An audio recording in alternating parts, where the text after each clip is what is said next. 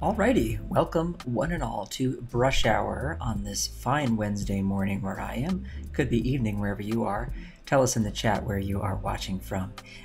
Folks, thanks for joining me. We are today going to be looking at some drawing in Adobe Fresco, or what I should say is some painting, because what we're going to be doing is we are going to be emulating some natural media brush strokes that, when I say emulating, I'm talking about brush strokes that look and feel like gouache in this case, or maybe acrylic. So and this is something that I love to show people that is possible in Fresco with multicolor swatches. The magic of multicolor swatches is never ending. We're always talking about these things, and yet a lot of people are unaware that they even exist, or if they know they exist, they think, what am I supposed to do with these things? And so today I'll show you one of the things you can do with these that is pretty cool. Okie dokie.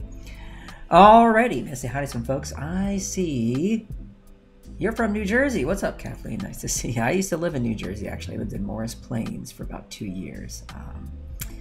And I see Robert is here. What's up, Robert? And Sean, and Vanessa, and Norsh, and Bliss, and who else is here? Kathleen. Oh, I just said hi to you. Hi, sorry. Andreas, and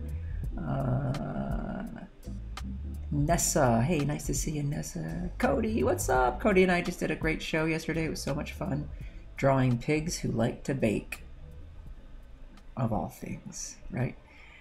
Why don't we get started here? I'm going to pop on over to Fresco here, and I've got a little sketch up here on the screen. And pardon me, I just got to switch over here to, there we go, my iPad. I've got a little sketch up here on the screen. This is going to be a little scene of a woman standing some fancy kind of beach house situation, looking out over the water. You'll notice that I was using the perspective tools here in Fresco. They're so wonderful. I just used a simple 1-point perspective grid. If you all are interested in knowing how to set these kinds of things up, well, it's very easy. What you do is, and I'm just going to turn on my touches here so you can see everything clearly. But when I start drawing, I might turn them off again, just because it's hard for me sometimes to see my brush when I have a big blue dot following me around on the screen. I'm sure you understand. But now when I tap on the screen, you can see what I'm doing. As you know, on the iPad, there's no hover state, so you don't know where I'm going if I don't show you, right? So I'm going to go on up to this little area right here, and to the right there is a nice little grid right there. See that? So what that is our friendly alignment guides menu. You'll notice that I have alignment guides turned on right here. I have the grid turned on right here. When I turn it on, I have perspective selected for my grid type. And I have a 1-point vanishing, 1-point perspective grid set up, one vanishing point. You can see that over here, this little gray dot right there, with all the lines originating from that dot and radiating outwards. And what I did was I just set that up easy breezy. And here we are now, ready to go. If you wish, you can snap to grid axis for drawing, which means every line I draw is going to automatically snap to that wonderful grid. Isn't that nice? Makes it easy. It's like cheating, folks. All right, now we're going to turn that off, though, because I'm not going to be using that right now. I'm just going to have that perspective sitting there in the background. I'm going to reduce the opacity a little bit. I can still see it, very faint. And we're going to also take our little sketch here, and we're going to reduce its opacity, because it's time for us to get to the important stuff. In order to make this illustration, what I want to do is paint it. And I want my brush strokes to feel like they are the real deal, okay? What I mean is I want them to feel like I'm using real paint, and you can see that paint on the surface of the paper in all its glory. I don't want the color to be perfectly flat. I want there to be a little texture. I want there to be little subtle variations in the color. Do you see what I'm saying, folks? Does this make sense? Okie dokie. All right, and so that's what we want to do. Now, in order to achieve this, I'm going to use multicolor swatches, okay? Cody, yes, my camera is off. I apologize for that. And I don't know what happened, but in my Wirecast settings, just not to get too technical here, the camera on that scene refuses to be recognized. I've had this happen a few times before with past files in Wirecast, and what I have to do is just rebuild them from scratch. And since I discovered that that was happening only a few minutes before beginning the stream, I can't fix it. So I apologize, everybody. You can't see my face, but you know, maybe that's a good thing. Okay. Vanessa has a question. Will isometric grids be added soon, Kyle? Vanessa, that's a good question, and it's one that I have too. Will they? I don't know. I have been requesting them myself internally, to be honest. And I know that all these features, everything we always release, you know, takes a lot of time and a lot of work. So I think that would be coming along sometime in the future, since I make a lot of noise about it. But I can't tell you when. All right. So let's just keep mentioning it. And in the meantime, if you would be so kind, I'm just going to jump back to my home screen here for a second. I want you to take a look at this. Right up here, where it says new and upcoming features, you just tap on that and scroll on down to the bottom. You'll see this suggest features right here. So if you would be so kind as to suggest that feature and get your friends to do the same, the more attention we get to these features that you all want, the faster they get implemented. Okay, that's just the way it goes. And thank you, Annika, for that kind comment about the drawing yesterday on Cody's stream. I do appreciate it. Multicolor swatches. Let's go ahead and make one. All right, on a fresh layer here, what I'm going to do is first show you a couple of brushes that I like to use for making these specific kinds of brush marks. One of them is in the painting category in Fresco, and that is the block stain brush right here. One of the things that's great about this brush is that if you just select a color and start painting with it, it already has some nice bits in there that are kind of unpredictable and sort of special and different looking, right? See that? Now that's a function of how the brush was designed, and we're taking advantage of some dual brush action in there as well as a texture and so on. That's one of the brushes I like to use with multicolor swatches when we get to it. Not multicolor squashes. Those are fun to eat, but not to paint with, though I haven't tried it. Another one is the canvas brush right here. To make that a lot larger. And I like this brush because it's got that canvas texture, and also it does respond to pen pressure for opacity and all that loveliness. All right. You throw a multicolor swatch in there and you've got some pretty hot action, okay? Okay, moving on. The other one I really love to use is this wet bristle brush down here. This one is quite nice for more of the same, okay? Now, I'm gonna pop over to the Spring 2019 brush set. The Spring 2019 brush set, which may have actually been the Summer 2020 brush set. Summer 2019 brush set. The reason I say that is sometimes I design these brushes and then they actually get released one quarter later, one season later. So if you don't see Spring 2019, you look for Summer 2019. You should find this brush, and the brush is called Atlas, right here. Okay, this brush. It's a great one for this. All right, and its cousin, Atlas Brush CD, is tremendous for this. And it's probably the brush I'm going to use the most in this illustration. Now you know. These are the brushes I like, okay? But everything works great. This is for a very specific look, okay? And we're going to show you what that is here. So I'm going to grab that block stain brush. And by the way, folks, since I just made some marks with all these brushes, I don't have to go hunting them down again, because now here in Fresco, right at the top of your brush list, we have recent brushes, an unlimited list of brushes you have used in the document. So that means I could use 100 brushes in this illustration, and if I'm always wondering, when did I use that brush and what was it called again? I just go through this list and I will find what I need. So coming on back here to this block stain brush, I'm going to throw some nice pretty blue color down here. Then I'm going to use a darker blue with a little bit of purple baked in. Throw that in there. Okay, like that. And then maybe something a little lighter like this. Okay, and what you get is an area here that's mostly a single hue. I mean, if you're gonna just squint and look at that, okay, get rid of all the details and all the nitty-gritty business, it's kind of one color, right? I didn't go straying too far from the base color, if you will, right? But what I can do now is take our handy-dandy touch modifier right here. This is that circle that you can drag around in Fresco. And I'm left-handed, so I keep it down in the bottom corner right here so that I can easily touch it with my right thumb.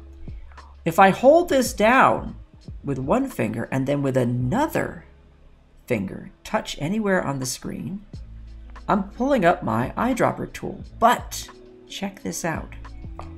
By doing those two actions together, I have created a multicolor swatch. I've now selected multiple colors, right? And if you look carefully over here at my swatch for my color, it has more than one color in it. So now when I paint with it, look, multiple colors in the same brush stroke, okay? And there you go. You can try sampling different areas for different results. I love that one. Okay, now I really like that. Why don't we try it with the Atlas Brush CD? This is that brush I was telling you about. That is so good for this.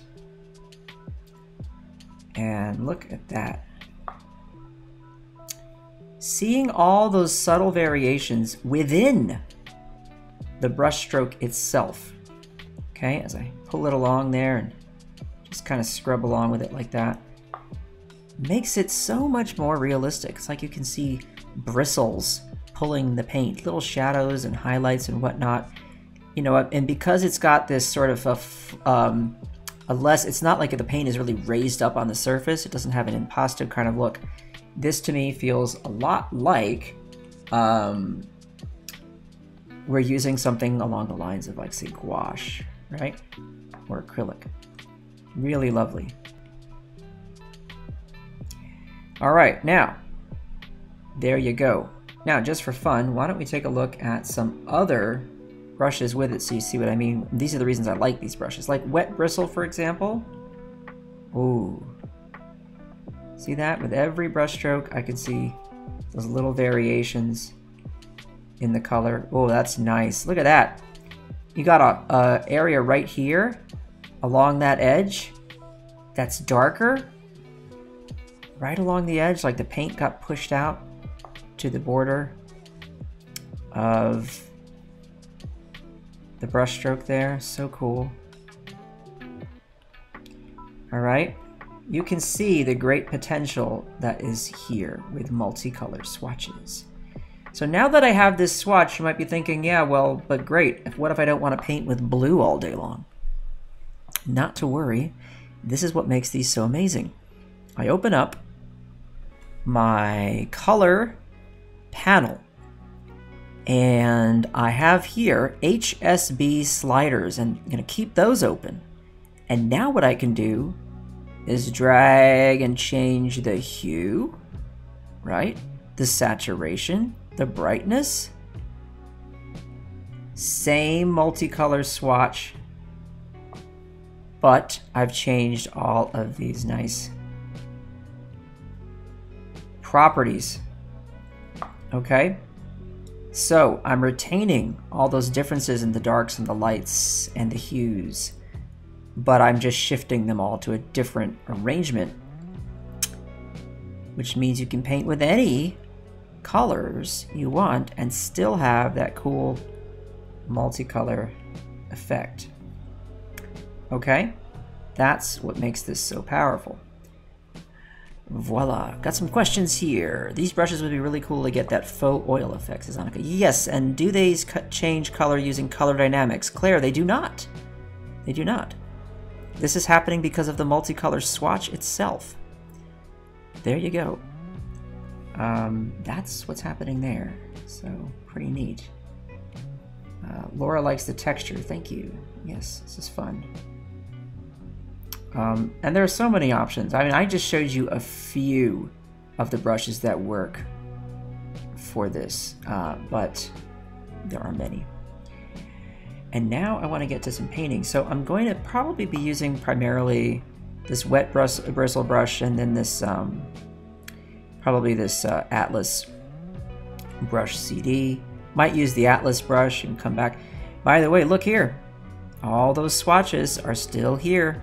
Multicolor swatches. They are memorized by Fresco. They're right here for me to grab anytime I want them. Good to go. Look at that.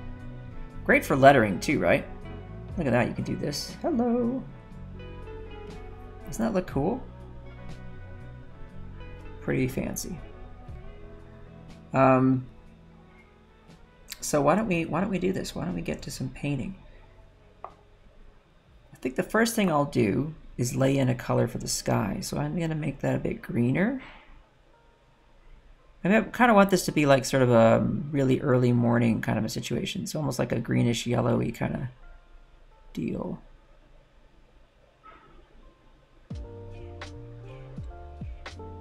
Something like that maybe. Lower that saturation, make it a bit brighter. That feels pretty nice. And I'm gonna just take this layer and drag it behind my sketch. Okay, delete these, don't need them.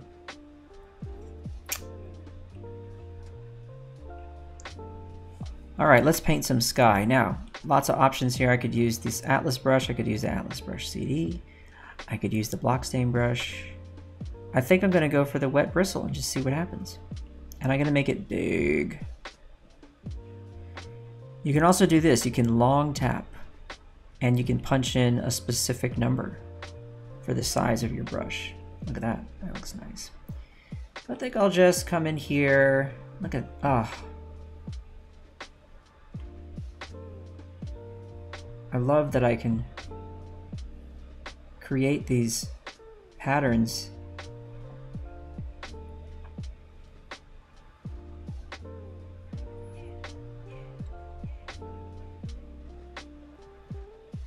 in the sky using this technique. Well, let's turn off the sketch. I'm going to turn off the grid too for just a moment so you can really see how that looks, okay? See all that nice variation, pulling those bristles along. Feels so good.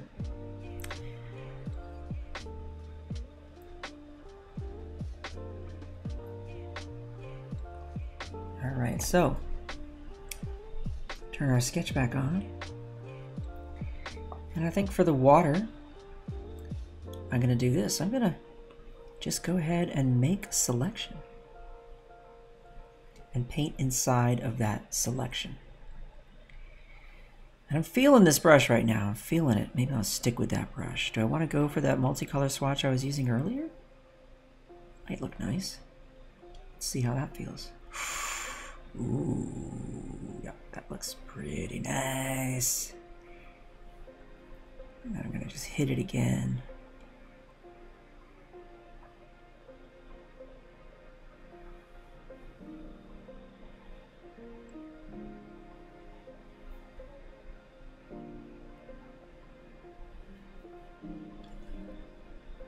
Make myself a new multicolor swatch right there.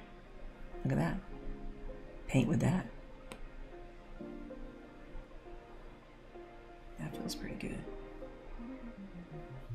Oh, I made a mistake, y'all. I was painting on the sketch layer. Come on, Kyle. Get your act together, buddy. There we go. Oh, so much better. I was wondering why it was so desaturated and so light. I was like, what's going on with my painting? Now I know what was happening. I was just being foolish. But there you go. I like it. All right, I'm gonna go to my selection options, invert my selezione. come over here and take this same color. I'm going to go revisit this sky. I'm going to revisit it because I want it to be even lighter than it already is. So that's too bright. Let's see.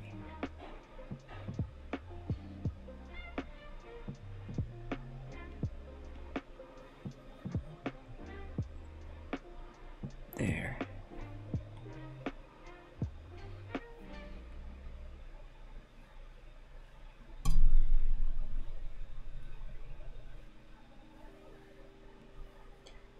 Push it more towards yellow, reduce the saturation, and now hit it again. That feels pretty good. I like that. I love leaving in a couple of little bits of green there. That's nice as well. Deselect. That feels good. All right, now you'll notice I have some sand down at the bottom. I'm gonna try and sort of just freehand that. Just freehand that. See how that feels. And I'm gonna use that Atlas brush CD to do this. And I'm just gonna warm up this color a little bit and bring that darkness down just a hair. And I just want to see what that feels like color-wise. That's kind of nice. Yeah, I like that. I don't want it to be too crazy.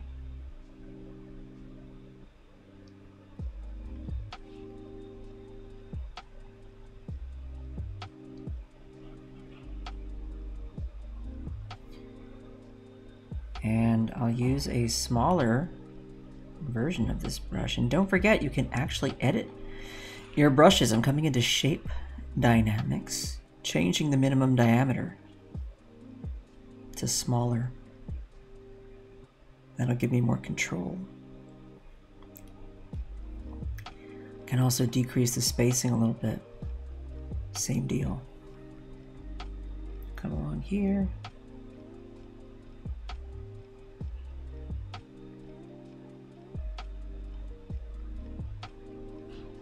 Tighten this up a bit here. There we go. Nice.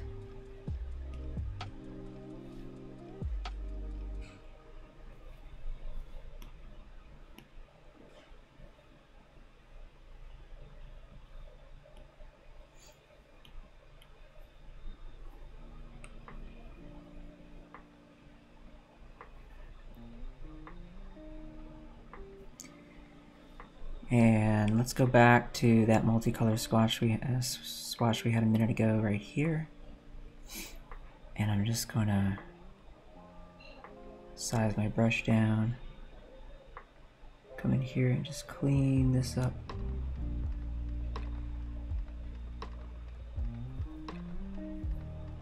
Right here.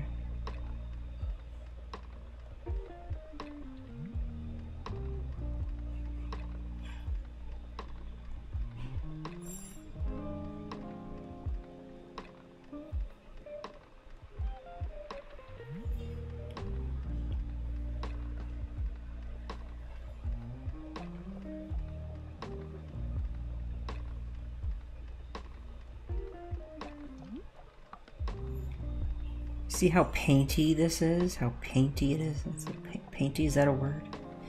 Am I making up words? So painty. Are y'all fans of David Hockney? I'm starting to just get a Hockney vibe from this. I'm a fan. I don't know what you all like, but I do like me some Hockney. Very, very much.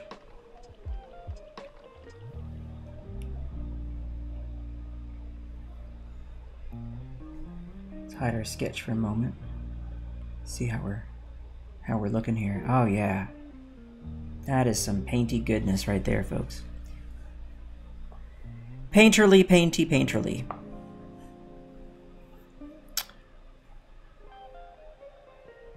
Alrighty. Come on back, Sketch. Come play with us. Okay, now let's use our delightful polygonal lasso tool. And let's give ourselves a layer right here in front of the water and all that business. And we're just going to do this. I'm just going to go one, hold down, touch modifier, and come straight on down. That's going to ensure the selection I make is either perfectly vertical or perfectly horizontal. Pro tip for you there. Pro tip.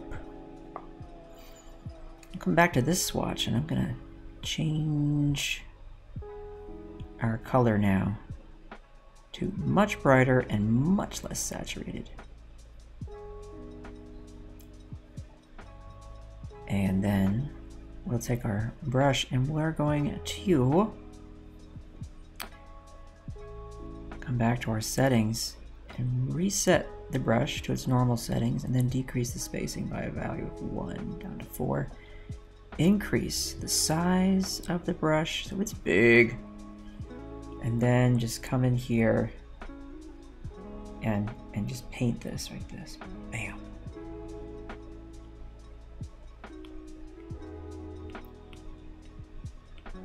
And I'm gonna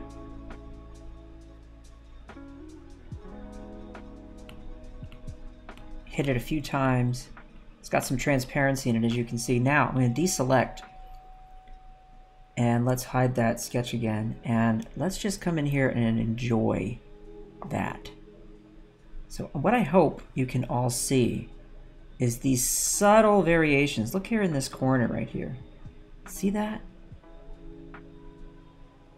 That's what I'm talking about. Look at this. You got some of that sky coming through. This is so fun. That's what I'm talking about, folks. All right, now back to it. Back to it.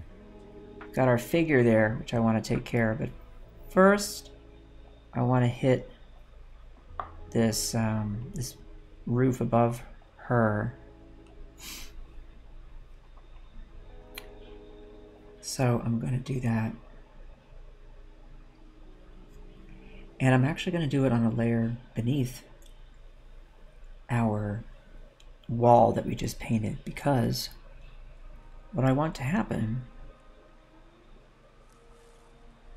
is for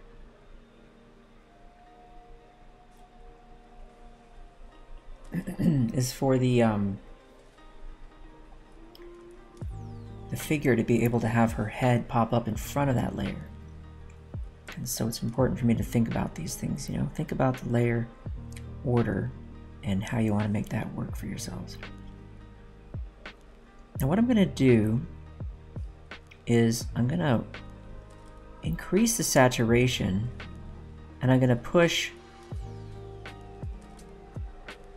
I could go warmer or I could go cooler. I think I'm going to go a little bit warmer here and increase the darkness here. Don't want to go too saturated, don't want to go crazy. But this is going to be an area that's in shadow, right? So just trying to sort of hit that sweet spot right there. And then just knock that in. Oh, I don't even want to mess with that. Just want to leave that alone. That felt great right there. Just you knock the color in and leave it. So fresh. I love it when that works out like that. Got lucky that time. I'm going to lock that layer transparency. That means I can only change the pixels that are there. Okay, folks? I can only change the pixels that are there. I can paint outside of them, but you won't see anything happen. Come back to that swatch we were using a moment ago, right? For our wall, because that's going to be facing the light here. And there you have it. coming back up to this other layer.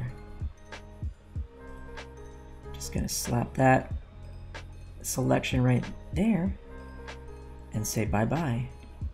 So we can see that beach coming through, right? Excelente. All right, let's hide that sketch again. It's fun to look at it without the sketch, and it's important to do so because remember, if you're not going to keep the sketch there visible, you want to see how things are looking, okay? Very good. All right, and back we go. And now I can take this opportunity with this layer where the house is right there to lock layer transparency there and just select this area where this back side of the column of the house is not facing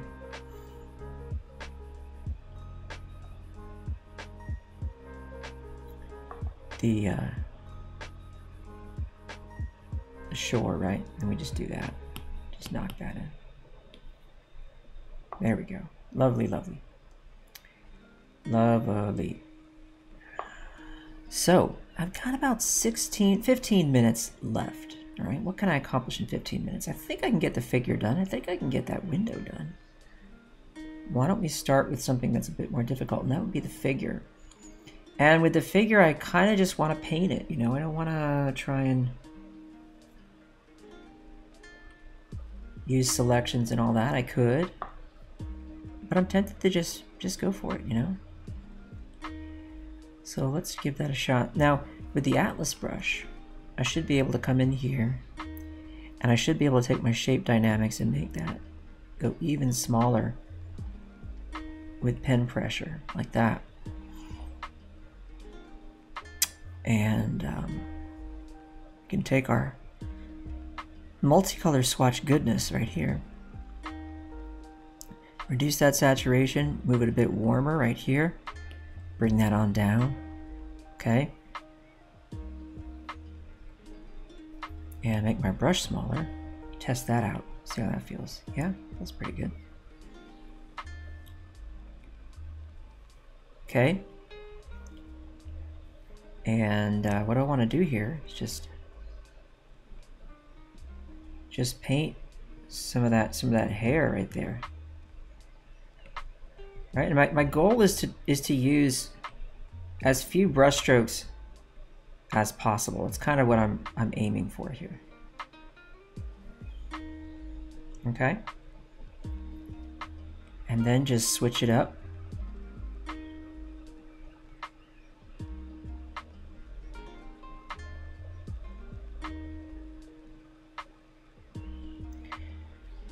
And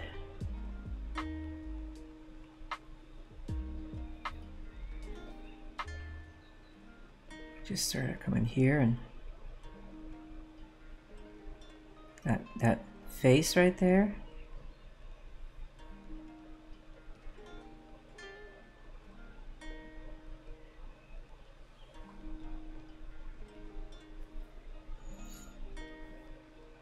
I've got her arm here. She's holding that cup of joe or tea. I don't know what it is. What's she drinking, folks? I don't know. Maybe she likes to put a little sauce in there. She might have, maybe it's a little coffee with just a little kick. A little Irish coffee. I don't know. I don't know who this person is, okay? I'm not gonna tell you what her habits are. Pop that brightness up, reduce that saturation, cool it down. Right? Or do we want to go dark with the mug? Yeah, I kind of want to go dark. Let's go dark. We want some contrast, okay? That's what we want. And I'm going to switch it up to that canvas brush, which I know is going to be, yeah, that feels good. Smaller brush, smaller brush. Get in here. No, let's throw it out here. Let's throw it out here.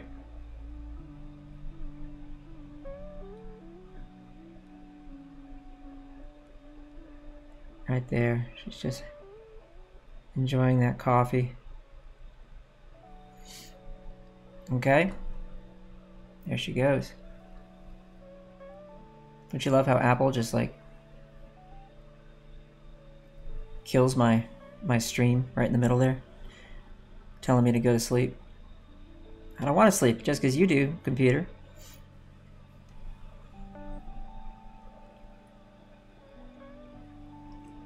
But folks, do you see the beauty of this? How this works? So great. Right? And it's remembering what I did. It's remembering these little swatches here. It's like my friend, Fresco's my friend. It's saying, don't you worry, I got you. If you got a color you used earlier and you forget it, I got you. You want to use a multicolor again? I got you. Fresco. Goodbye, Sketch. I'm just gonna paint now. Oh, I love seeing the paint. No Sketch, you can really feel it. Looks like paint, folks. Paint with the power of undo. And I can even do stuff like this. I come in here and just cheat and be like, I want to erase some of that mug. Why not? You know what I'm saying? I could do that. But I'm going to switch my eraser up to the old rubber eraser. Don't forget, you can use different erasers in Fresco. Got about 10 of them in there at least. Play around with those so I can get all fancy with that erasing. It's got a little texture there with that eraser. Delightful.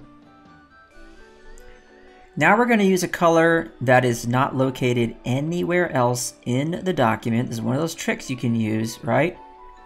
You make yourself a color that you don't see anywhere else. And what does that do? What does that do? It makes it possible for you to have an area in the painting where you force people to look at it because they don't see that color anywhere else. It just happens to be in this one area. And that gives it a special attraction for the eye. Makes people go, huh? What's that over there? And then you've got them. See?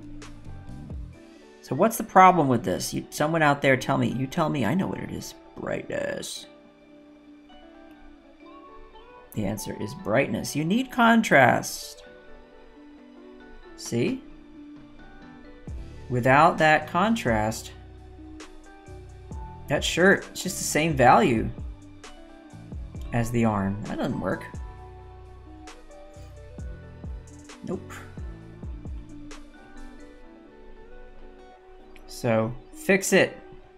Don't just let it sit there being bad and doing the wrong thing. Fix it. Okay, there you go. There's our person looking out over the water. Having deep thoughts, questioning all her life decisions. No, just kidding. I'm not going to make this dark or sad, okay? We don't need this in our lives. We need good things, happy thoughts. Right? Take a page out of the Bob Ross book. Think happy thoughts. Oops, cancel lasso. Zing! Zong. I gotta fix that area there. All right, now we have a figure. We have a character, a figure in the piece. Why don't we just take care of that window while we're here? Throw the sketch back on. Okay. Same deal. Use my polygonal lasso tool. I've got it all mapped out thanks to those perspective grids. Made things so easy for me. Multicolor swatches, remembering where I've been. They know what I've been doing. Uh-oh, they know if you've been naughty or nice. We come over here to our recent brushes and we say Atlas Brush CD. Thank you very much. I think I'll use that. Ah, oh, look at that hit right there. Don't mess with it, Kyle. Let it be. Don't mess with it. Don't mess with it. And then kablamo. And down we go, and out we go. Little pane of glass right here. And guess what I'm gonna do? I know, don't think I'm crazy. Gonna make a new layer, and I'm gonna hit it with that greenish yellow color. Why? Because it's the sky. Did I mean for that to rhyme? Of course I did. I don't mess around. It's the sky color. And what do? I do that. I hold down my touch modifier so I can erase some bits, right? And then we can play with layer blending modes. Maybe we can do a little hard light action, see what that does. Overlay might be kind of cool. Yeah, leave it like that. Who cares? So what? Who cares?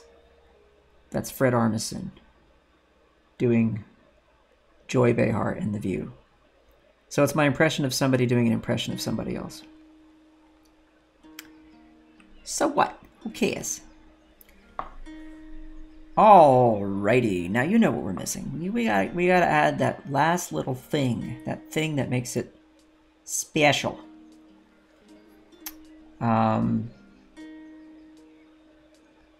And I think, well, one thing we need to do is we need to do this. We need to come back to our little window here. I'm gonna merge this down. No, I don't want to do that. I'm gonna group these bad boys, and I'm going to duplicate that group. Merge layers. No, I can't do it. Ah, Kyle, come on, buddy.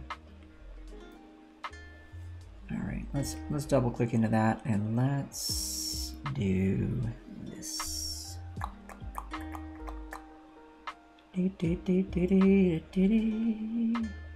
Lock my layer transparency.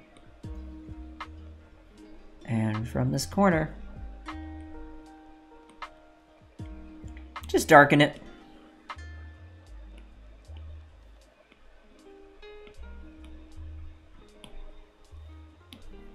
There, that's better. And then come on down here and do the opposite. We're gonna lighten this.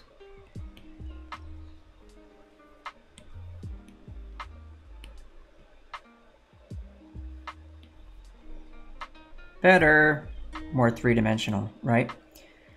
Last details, are you ready? Coming back to the canvas brush and coming back to the hair color, we're gonna jump back out here. We're going to make a layer, and here they come, here they come.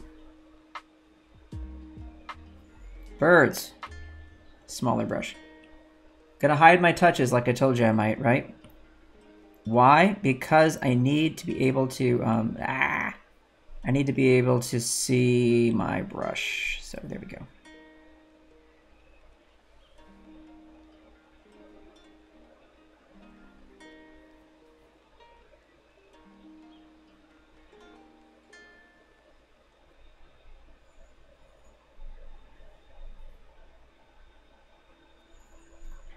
There are the birds out there over the water.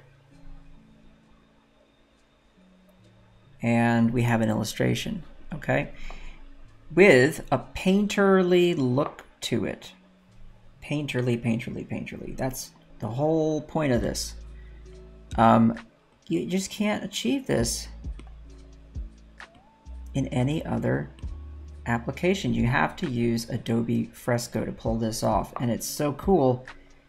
You know, you could print this and show it to somebody and be like, look, I painted this, and they're not gonna know it's digital. Not with all that beautiful stuff you have going on in there, right?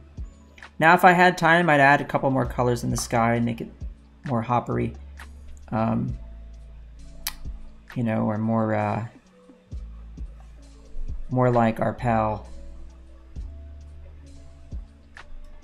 David Hockney as well. You know, Hockney, 2 H's. This has a flavor of both, I would say, in terms of just sort of subject matter and approach.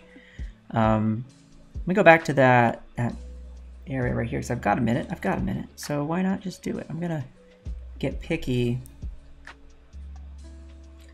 and just make this shape make sense. Make that make sense. And make this make sense.